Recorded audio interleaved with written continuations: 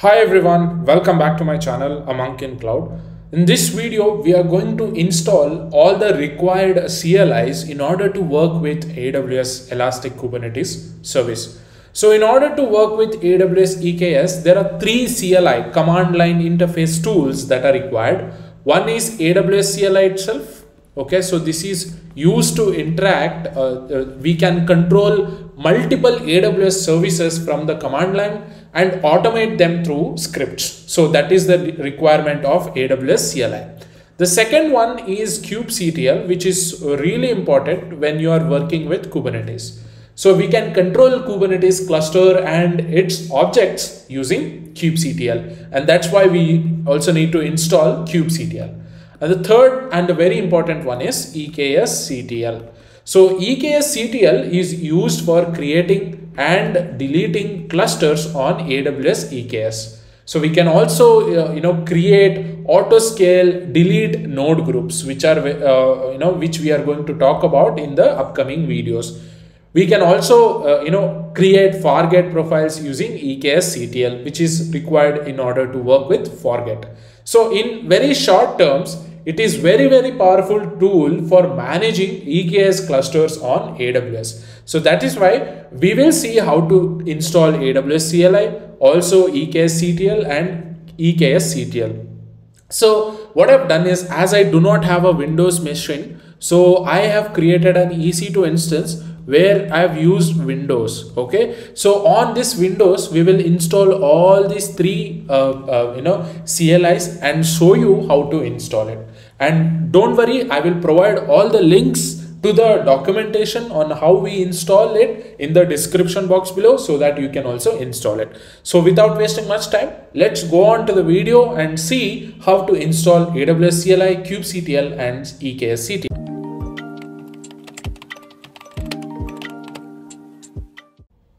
Alright, now let's try and install AWS CLI first, so that I do not have a Windows machine. So what I've done is I've created an EC2 instance with Windows, and I've logged into that and to show you how to install it. Okay, so to install it, all you have to do is search for AWS CLI install Windows and open the first link that you will get. Here, if you see, there are different options. You can select appropriate options. If you're on Linux, select Linux and follow the instructions. So as most of us will be using Windows, I'm going to use Windows here. So what I need to do is, first I'll download and run the AWS CLI MSI installer. So I'll just click on this. This will download AWS CLI MSI, and I'll open the file, and this I will click next. I'll accept all the things. Just make sure to read it once. Click next, and I'll just hit install.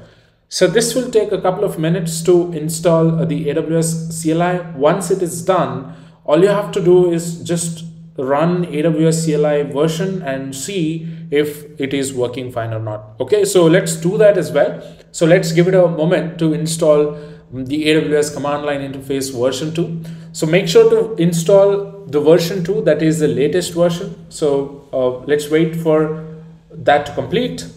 If you see here, it's completed the installation, and I'll click on finish now. Let me open command prompt on Windows. So there is a lag because it is an EC2 instance. Please bear with me for that. Hyphen version.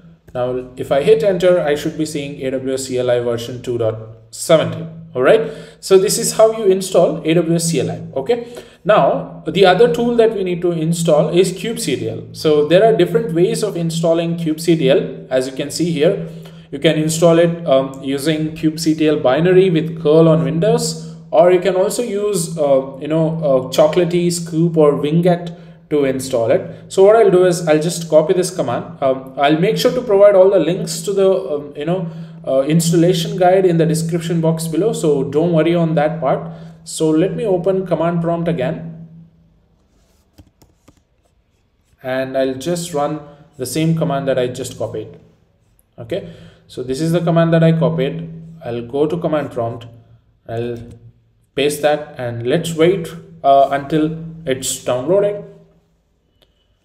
All right, so the first step is completed. So we will have to validate. So first what we need to do is we'll just copy this one, download the kubectl checksum file. So we'll do that.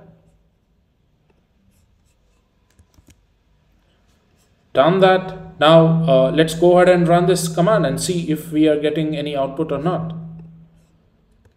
I'll paste that. All right, if you see here, we have the client version 1.30.0. So this is how you install kubectl. Now another important one that we need to download is installing the eksctl to interact with the AWS EKS. So to install eksctl, what I've done is I've chosen to use Chocolatey. So if you do not know Chocolatey, it is a package manager for Windows. So what I've done is I've installed Chocolatey. So if you do not know how to install it, follow their official documentation. All you have to do is just run this and the Chocolatey package will be installed on your local machine. Now this next step is to run this command, which is choco install -y eksctl. I'll open my PowerShell and I'll execute that. And if I hit enter, that will install eksctl. If you can see here, it has approved a version 0.187. So it is installing it now. Let's give it a moment. And if you see here, the package that we asked for, that is eksctl, is now installed. So to validate, what you can do is you can also try to upgrade it if you want. Let's run that command and see what we get. So it's already on the version that is required, so that is not needed in this scenario. Now let's go ahead and run eksctl version and see if that is working fine or not. If you see here, we are getting the response as 0.187.0. So this is how you install AWS CLI. This is how you install kubectl, and this is how you install eksctl. Now, after installing all these things, I hope you already know how to configure AWS CLI, which is very simple, which is, I'll open the command prompt here. Let me close the screen. All you have to do is AWS and configure, G-O-R-E. And if you hit enter, you will be providing the access key ID. I hope you know what is access key ID. All you have to do is go to AWS console. Under your users, there will be a place where you can create let me show that to you in fact.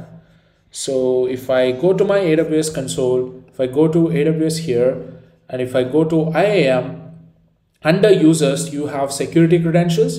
We'll have to create these credentials and pass it here. Okay, so let me click on H1 here, security credentials. If you see here, access keys, you can create it. You can select command line interface, select this one, and if you click on create access key, it is going to show you the access key and the secret key. Let's copy this. Let me go to my VM. So I'll have to paste that, hit enter. Next, I'll have to copy the secret key, paste that, hit enter, and the default region, I'll leave it as it.